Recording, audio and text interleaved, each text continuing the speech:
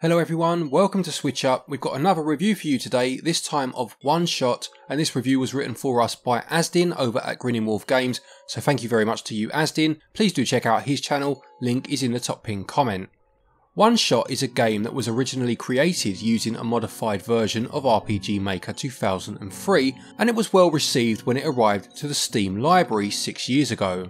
Will the game hit the bullseye and join your ever-growing Switch library, or should you give it a miss? Well, thank you to the publishing team for the review code, and now let's find out.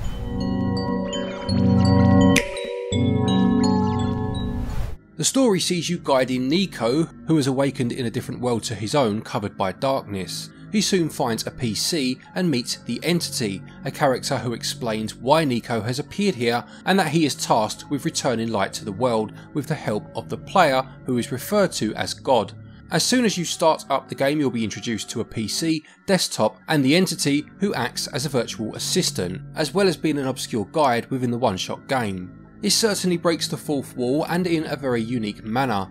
Without getting too much into spoiler territory, it almost acts like a fusion of Eternal Darkness from the GameCube era and Contact on the Nintendo DS.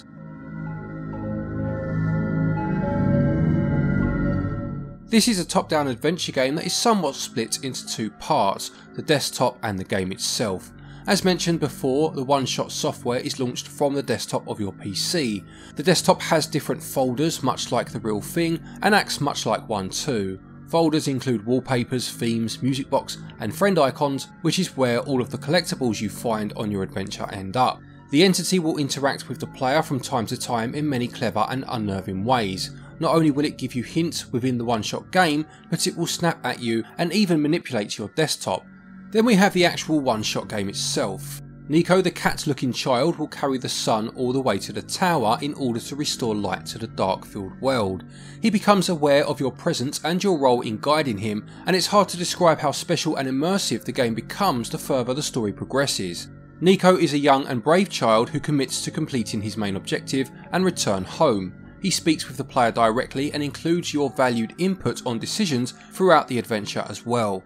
There are also times when he will ask the player deeper questions about their world and life within it. This clever use of two different characters breaking the fourth wall really works well and helps create a sense of trust and mistrust with both the Entity and Nico.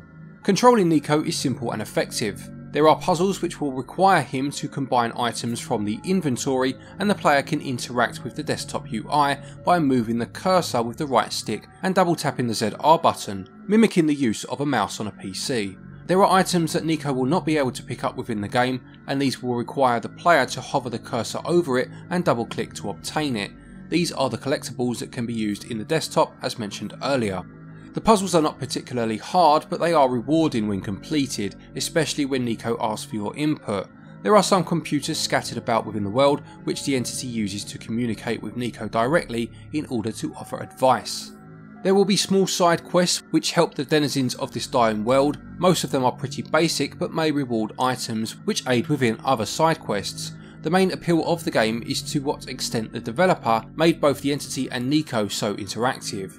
One part I really did enjoy was when I turned my Nintendo Switch off and was greeted by a distressed Nico who asked what had happened since the world had suddenly gone dark and I wasn't answering. It's a little thing, but it is the moments like this that create a stronger bond with the character. Entity also interacts with you in ways that would make you wonder if the console had been hacked. The main quest to get the light bulb shaped sun up to the tower in many ways takes the back seat. This doesn't make it a boring journey whatsoever, as the game initially gives the players the sense that they are controlling a video game character, but as you reach closer to the end, you really become attached to the characters you meet in this bleak world. Few games have developed an emotion towards its cast quite like this for me, and the denizens of the world, recognising Nico as the Messiah destined to complete his pilgrimage, really do put the responsibility on the shoulders of the player to do the right thing, as you only get one shot. Gameplay scores 18 out of 20 and controls also score 18 out of 20.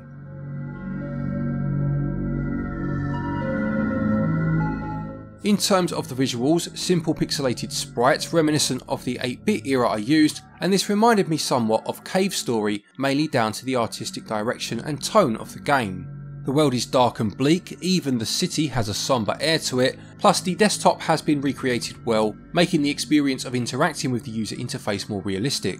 There are some gorgeous illustrations used during cutscenes, and some can be found scattered about the world, which include themed backgrounds. The text size is decent, and I experienced no technical issues whilst playing. The soundtrack really complements both the tone and artistic direction of the game, with echoing percussion and slow-paced melodies that evoked melancholic emotions to a world absent of light and on the brink of perpetuating darkness.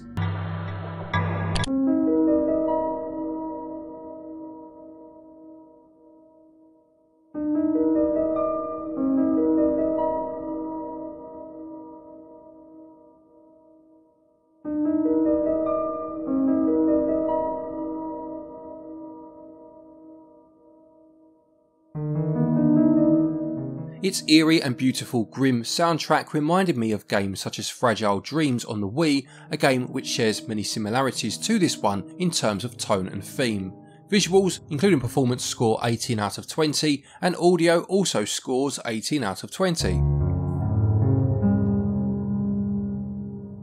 OneShot costs £13.49 and regional equivalents are on your screen now. The game can be completed in around 4 hours, although depending on how quick you solve the puzzles and if you try to amass all of the collectibles scattered around the game, this can of course vary somewhat.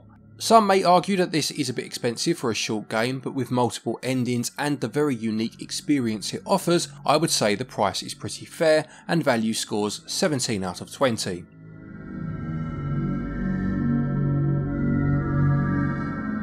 To conclude, there is no greater feeling than going into a game expecting one thing and truly being blown away by something else entirely.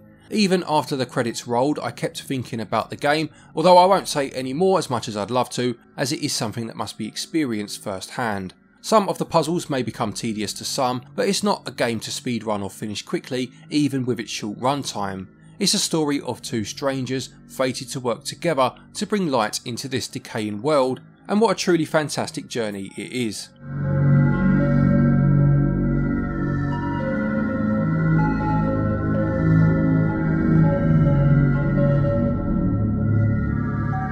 OneShot gets a SwitchUp score of 89%.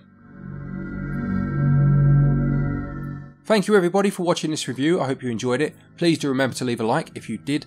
Another big thank you to Azdin for writing this one for us. Please do check out his channel, as I said there is a link in the top pinned comment. If you are looking for eShop credit to pick this game up, or anything else for that matter, don't forget you can use our website switchup.gg. You can get your eShop cards from there and save yourself 10% by using the code SwitchUp, and there's also a link down there to Play Asia if you are looking to import any games. Again, use the link and use the code stated and you can get yourself 5% off of an order. A quick thank you to our Patreons as always for your continued support, and to each and every one of you for watching our videos. Take care, and until next time, happy gaming.